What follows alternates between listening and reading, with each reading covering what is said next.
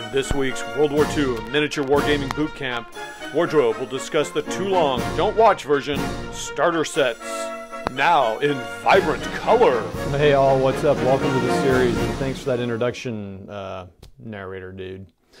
All right, so you've read a great World War II book, you've seen a movie, TV show, you saw something being played in a store or convention, or maybe you've enjoyed a documentary.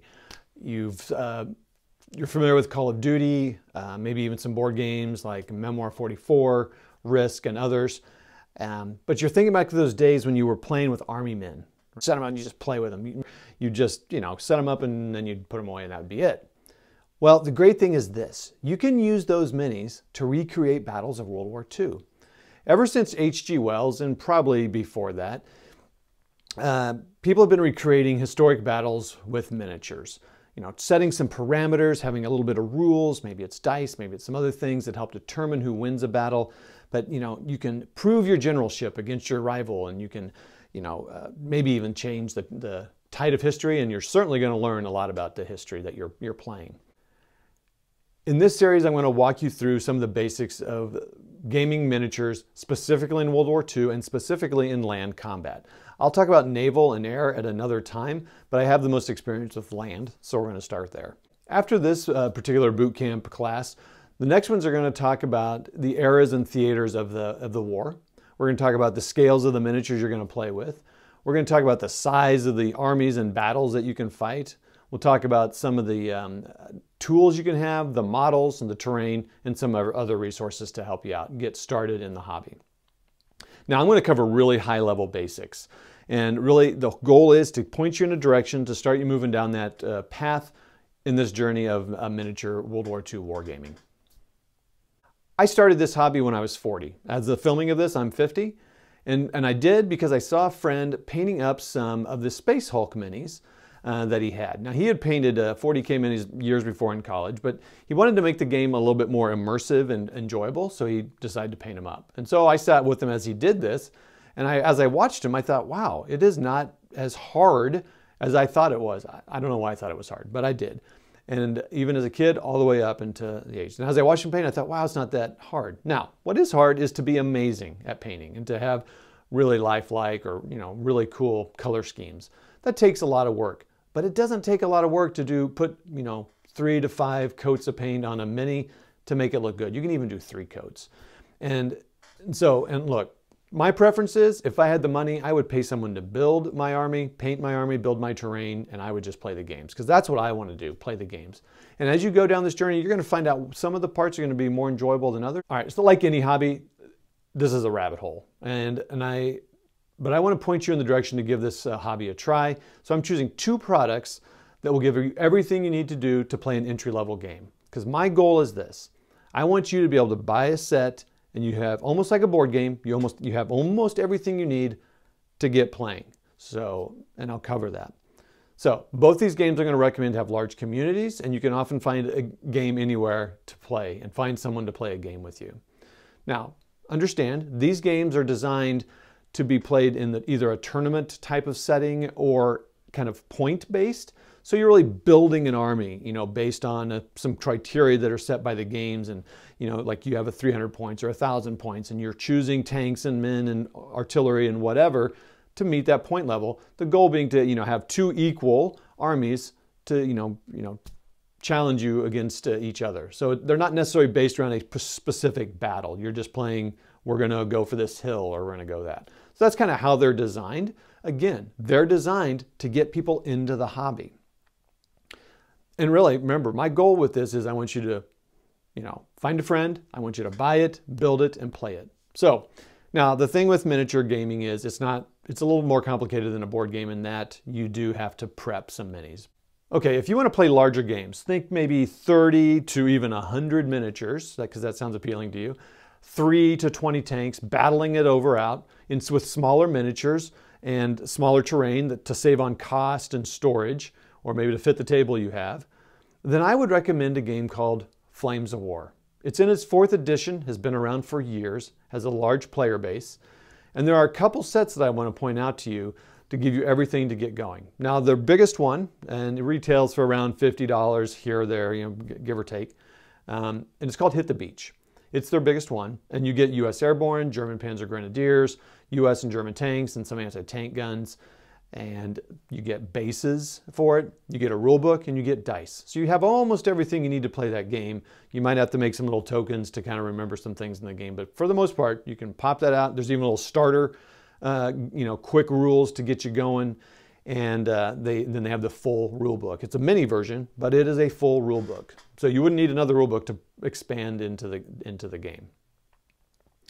Now, the vehicles do require assembly. A few of the soldiers may require them, but very minimal. Really, the toughest part is building those tanks and gluing those minis to the bases. They give you instructions how to do that. Now, I'm going to include links to these in a blog post I'm going to have, so you can click right to them.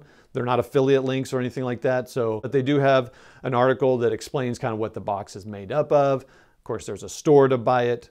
Now, they have a couple other starter sets. They have the Fury starter set as well. Now, this is just tanks. Smaller. I'm going to say $25 to $30. It really depends on where you live and the time of year. But those are just a couple tanks against a couple tanks. That's US and German. But it does come with, I believe, tokens, dice, rulebook.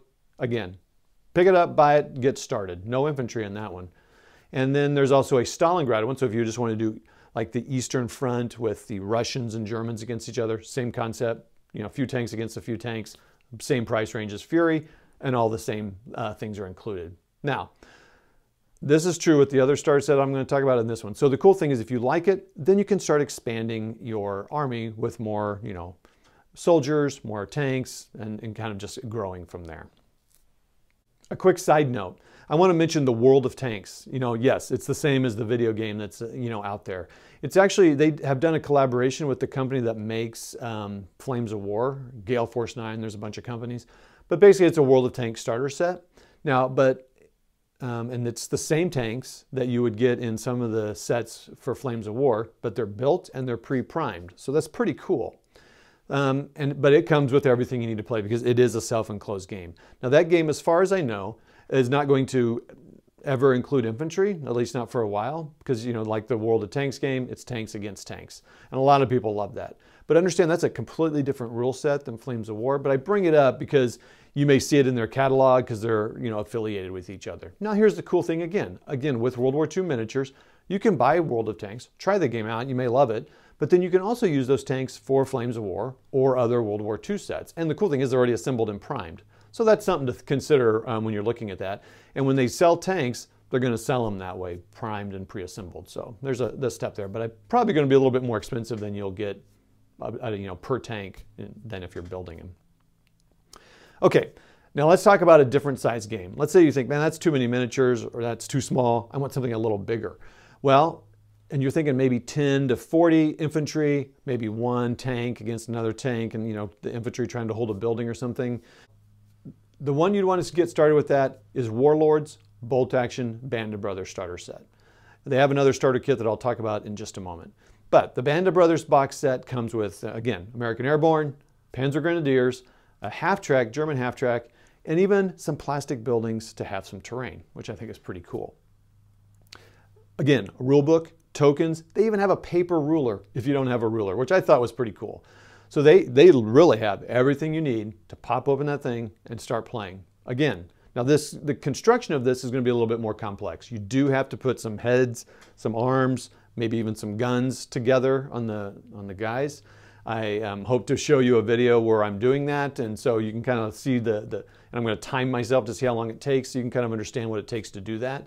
So it's a little bit more work. The minis are pretty good detailed, and of course the half track you have to assemble too.